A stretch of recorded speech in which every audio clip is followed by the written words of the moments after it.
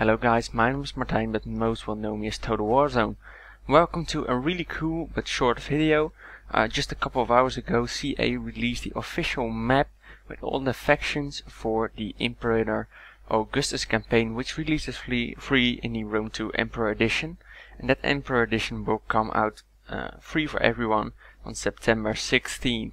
So basically in this map you can see that it is quite about the same in size as the original Grand campaign, which is cool. I like the Grand campaign myself, but this places you in the second civil war of the Romans.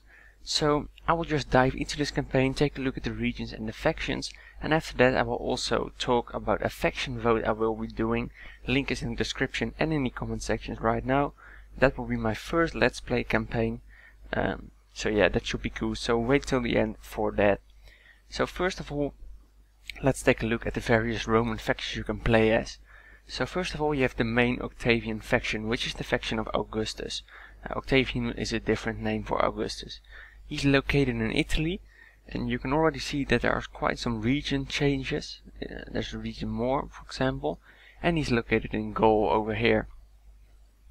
Then we have Lepidus, which is located in Iberia, and some regions in North Africa, so he's really to pose a threat to the Romans right here, to Octavian, and he can invade the mainland of Italy from here.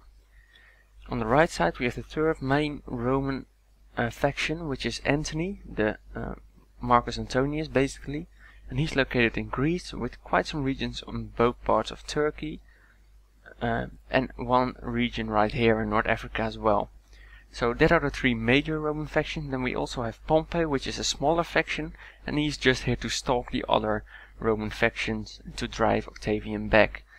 So if you like a Roman campaign with a little bit less regions, maybe Pompey is the faction for you.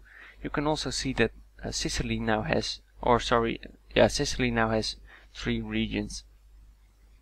So for the Roman factions that are dead, then of course we have Egypt over here. You can see some nice faction recoloring, and that has been done for quite almost all the factions, and I think that will also apply in the Grand campaign, but I'm not sure yet. I thought in a live stream CA did lately you could see that some of the faction colors changed. But here's Egypt, just a cool starting position right here. Not that big. Over here of course we have the Parthians, which have quite some territories. Like 12 or something like that, and they stretch all the way from the far east, from Afghanistan to almost in Antioch, and here he's bordering with Antony's empire. So the Parthians are really a threat for the Romans, and it's a cool faction if you want a power faction to destroy the Roman forces, of course. Then we have a new faction over here, Armenia, which will also be playable in the Grand campaign. We're not sure about the new units or traits that we're getting, but it's just Parthia with a different unit roster and a little bit less territory, so that will be a cool faction as well, probably. Then over here we have Dacia, which is just the Getae, but at this point they were called Dacia, and they control a couple of regions right there in the northeast of the Romans, and yeah, look like a cool starting position. You can just pick some minor factions off first and then oppose a real threat to the Roman factions over there. Then another new faction, the Marcomanni, and I think that's just another German faction because the Suebi was gone at this time, so there's still a possibility to play with the German faction, but you will do it under the banner of the Marcomanni. Then in the northwest, of course, CA is a British company, so we still have some Britons here. The Iceni are back. You can also play with them and just invade the beaches of the Gauls, the Belgians and the Romans eventually. Did I get them all? I think I got them all, yeah.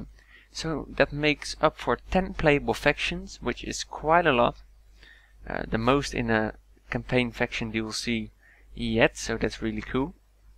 Now let's take a look at the campaign map in general. We'll start off here at the side.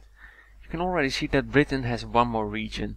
The Abdani, Caledonus, Brigantes, Iceni, Demetai and Dumnoni were already there, but now we have the Coriol Tovi as well, which means there will be an extra region in Britain, an extra competitor to take control of the isle. So that's cool. Of course, more regions in Britain is always nice.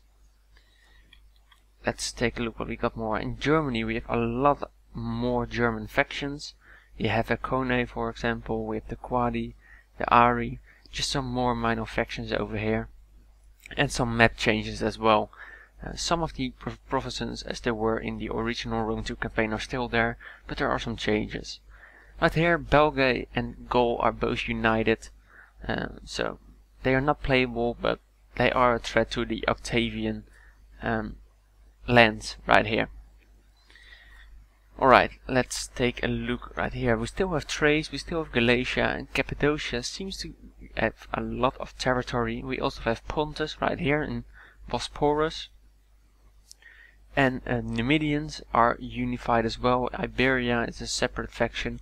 So there are like 65 minor factions, I think, but most of them control some more territory right now. There are a little bit less one territory nations, except for in Germany, in Britain, and some parts here in the northeast. But this Dranghena, for example, 3 regions, Persia, a couple of regions, the Numidians, a couple of regions, just 2 Iberian factions with more regions. So yeah, I think this campaign really will differ from the original Rome 2 campaign, even though it's almost the same campaign map. So I don't know what you guys are looking most forward to. I don't really care. I like to play with a Roman faction, but also like to oppose a threat for them with another faction. So for my Let's Play campaign, which I will do in this campaign, that will be my first Let's Play campaign on this channel, I will pick one random faction and you guys can vote which faction that will be. I will post a link to a poll in the description and in the comment section and on Twitter, and we'll just see what comes out of that. I will just pick the highest voted faction. I really don't care what it is. A Roman faction is cool, of course. Iceni have a cool location here. Parthia is of course cool. Armenia with her new units. Egypt, maybe with Cleopatra, would be cool. But of course France with Antony. So quite some cool factions over here. I really like this campaign map. CA says there will be more information on this campaign in the upcoming days, so we'll take a look at that.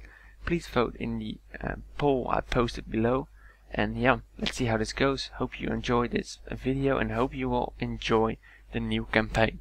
So thanks for watching. I will see you guys later. Bye.